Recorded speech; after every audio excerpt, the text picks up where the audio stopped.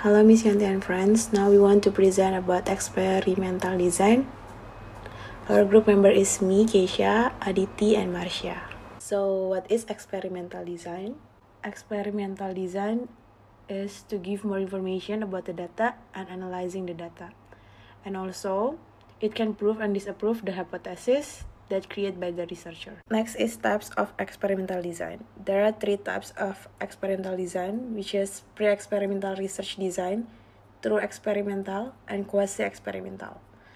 The first one is pre-experimental research design. Pre-experimental research design are the simplest form of research design. These types are observed subsequent to some treatment presumed to cause change. The next one is true experimental. True experimental research relies on statistical analysis to prove or disapprove a hypothesis. These types more rely on the statistic analysis. And the third one is quasi-experimental research design. The quasi-experimental research design is research that resembles experimental research but is not true experimental research. The independent variable is manipulated before calculating the dependent variable. Quasi-research is used in a field settings where random assignment is either irrelevant or not required. Next slide, it's about advantage of the experimental design. There are 3 advantages in experimental design. The first one is the result is more specific. The second one is cause and effect of hypothesis can be derived so researcher can analyze greater details. And then the last one is when the results are analyzed, they can be applied to other similar aspects. In this presentation, we will explain more about experimental design by using SPSS.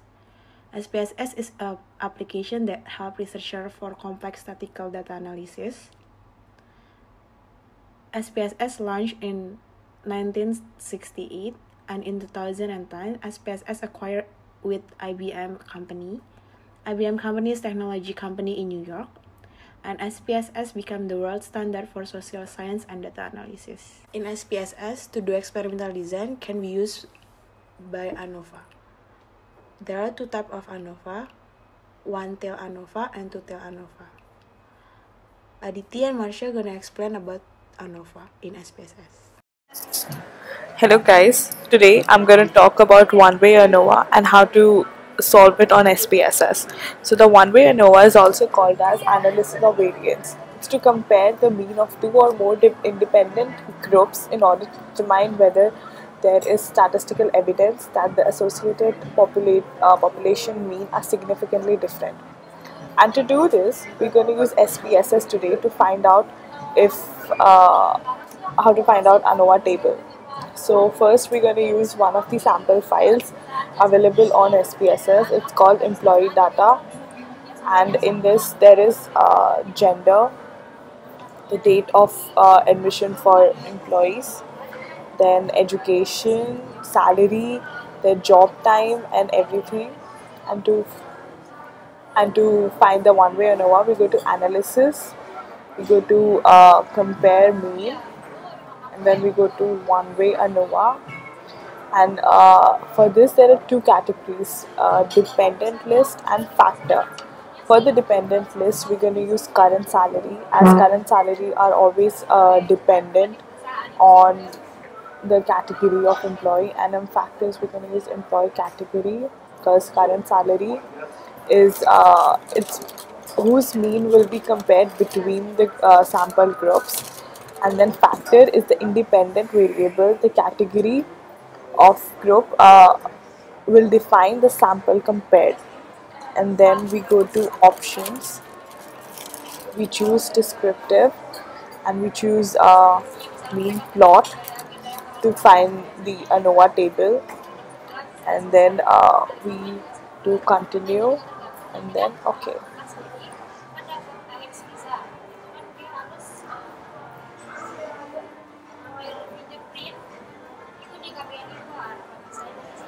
And then this is the output that we generate from the table. So it has a descriptive table. This shows the mean, standard deviation, 95% confidence list and everything. And then the next one is the ANOVA table. It is 2 between groups and within the groups. and it shows sum of square and mean square and f tests. And then when we go down, we have the mean plot. It's a visual representation of what we saw for comparing mean here, and the point on the charts are the average of each group. It matches easier from the table. So that's all for one-way analysis, one-way ANOVA analysis, and now Marsha will talk about how to do two-way analysis on SPSS. Thank you. Hi guys, it's Marcia, and now I'm going to explain about the two-way ANOVA. So two-way ANOVA is pretty much kind of more complicated than one-way ANOVA because here we are dealing with two independent variables. So in definition, the two-way ANOVA compares the mean differences between groups that have been split on two independent variables. And the primary purpose of a two-way ANOVA is to understand if there is an interaction between the two independent variables on the dependent variable. So yeah, in this case, we are dealing with two independent variables, not just one, and the primary purpose is to see if there is an interaction between those two independent variables. And I'm going to take an example here. For example, you could use a two-way ANOVA to understand whether there is an interaction between gender and educational level on test anxiety amongst university students. So in this case, what are the independent variables here? So the independent variable here is, of course, gender and educational level. And I just want to remind you guys that independent variable cannot be changed. So the test anxiety here will never change someone's gender, or educational level. And so the test anxiety will never change someone's gender or educational level, right? That means the test anxiety is the dependent variable. And the gender and educational level is an independent variable. And from two-way ANOVA, we can see whether there is an interaction between the gender and educational level itself.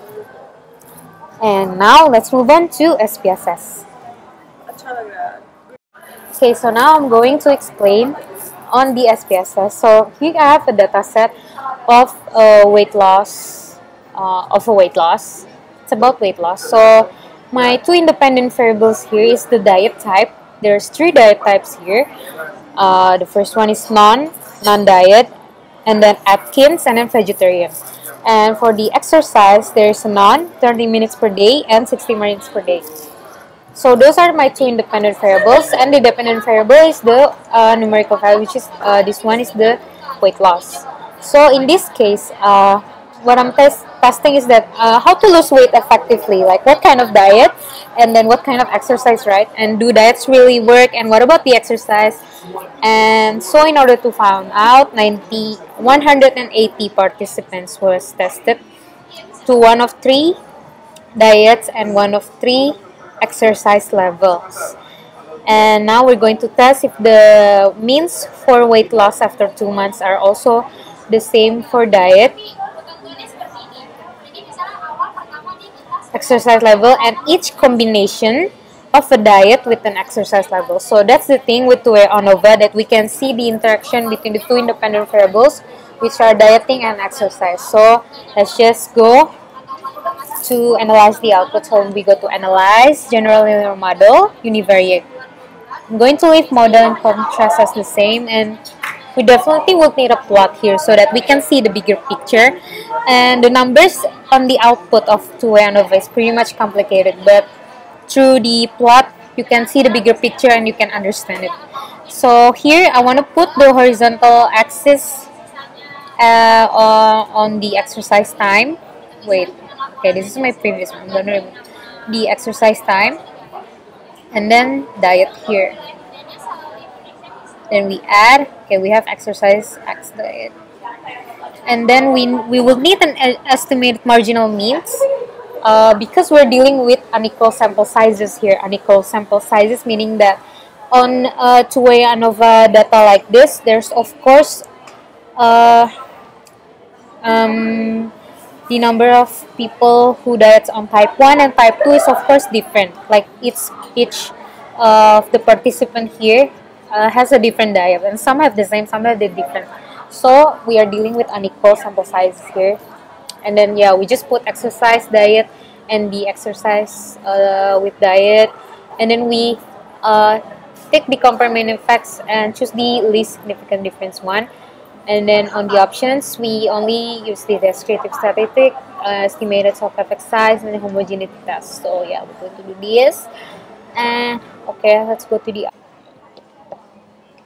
and when we look at the result, the plot, so this definitely shows here. It shows here that the diet with the most weight loss is the vegetarian diet, with and the highest amount of weight loss is the one who's doing vegetarian diet with 60 minutes exercise per day. And besides that, we are seeing each line rise steeply between 30 to 60 minutes of exercise per day. And then a vegetarian diet always resulted in more weight loss than the other diets. And both diet and exercise seem to have a main effect on weight loss, like as we can see here. If we see at the we see the horizontal axis, the exercise time. As it increases, the weight loss is increasing too. And for the diets assigned to participant, as it increases between the level, which is non-Atkins and vegetarian, it also increases the weight loss here. As you can see, non is the belowest, and then the middle part is Atkins, and then the highest is vegetarian. So it seems like both independent variables, as they increase in the level, they are also putting more weight loss. So that is the interaction effect that we are looking for by using two-way ANOVA. And all the results here is pretty much complicated, but yeah, we'll get this. Thank you guys for listening to us.